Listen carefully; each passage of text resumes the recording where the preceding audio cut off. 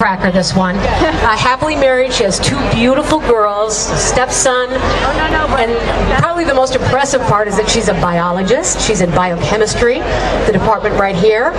How can anybody do that? Anyway, what's unfortunate about the whole story is that her life came to a screeching halt when she found out she had a rare form of cancer, and it's AngioSarcoma. She found out in May of this year. She's fighting the fight. She's not going to let it get her down. One of the things I said to her is, how you feeling? How do you do this? She said, well, if you get a timestamp on your life, what are you going to do? Cry about it or make the most of it? She's an amazing person. Let's listen to her right now. Ladies and gentlemen, please welcome Corrie Painter.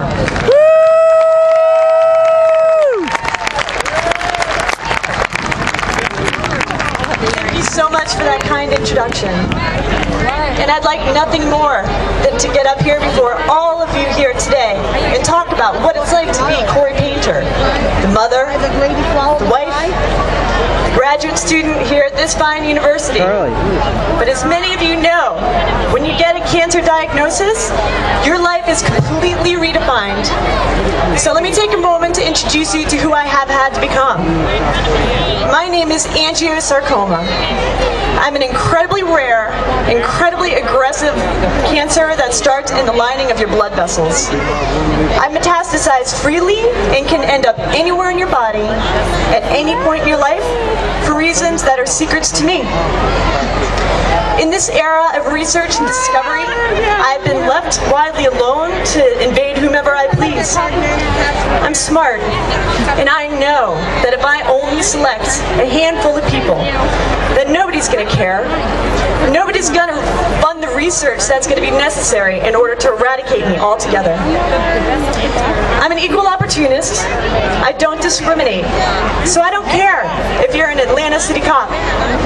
I don't care if you're a bright and talented young artist out in California, or if you're fresh out of college eager to start your first post as a teacher. It makes no difference to me whatsoever if you have beautiful young children who have the sole expectation that you will be there to tuck them in the next night.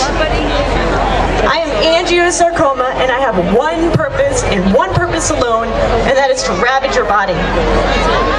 But you know what, folks? I don't want to be AngioSarcoma anymore. I want to be Corrie Painter. I want to be the wife, the mother, and the graduate student of biomedical sciences here at this fine university. I don't want to be AngioSarcoma anymore.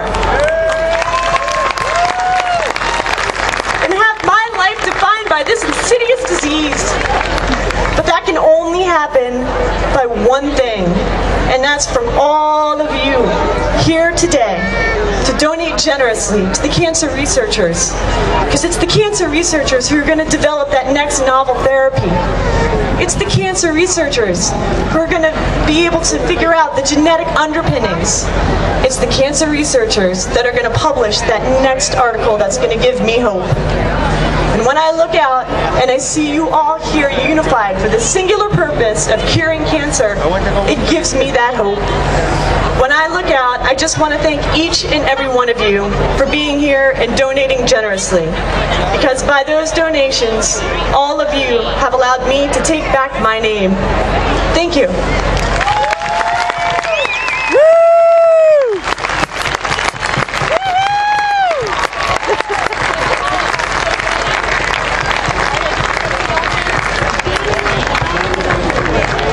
Good luck following that. Yeah, thanks.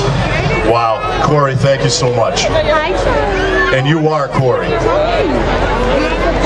Okay, now you know why you're here, right? Many of us up here know somebody who has fought the disease. Some have survived it. You're making me cry. Some unfortunately haven't. And have fun, okay? including my own mom passed away. How are ya? Hey, how's it going?